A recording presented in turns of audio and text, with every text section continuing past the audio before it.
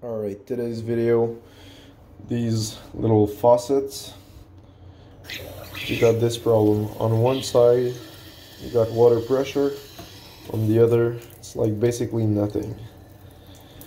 So what's happening is there is actually residue in the copper line itself, because if I remove this line, water flows just like full blast.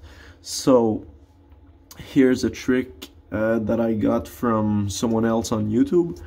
I'll show you because I did it for this sink.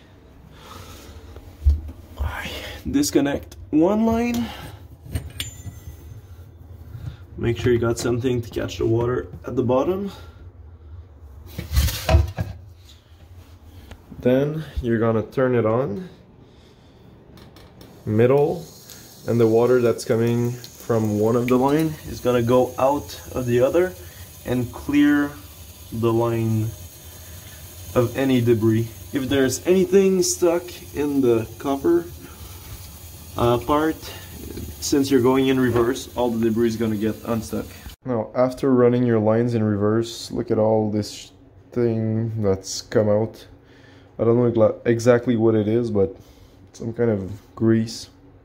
Anyways, that was jammed in the system and gumming up everything. So, yeah. Bye-bye. Just a little heads up. These kind of sinks, after you've turned the water back on, if you go too quickly, it's gonna squirt at you, just like it did. So, just be careful.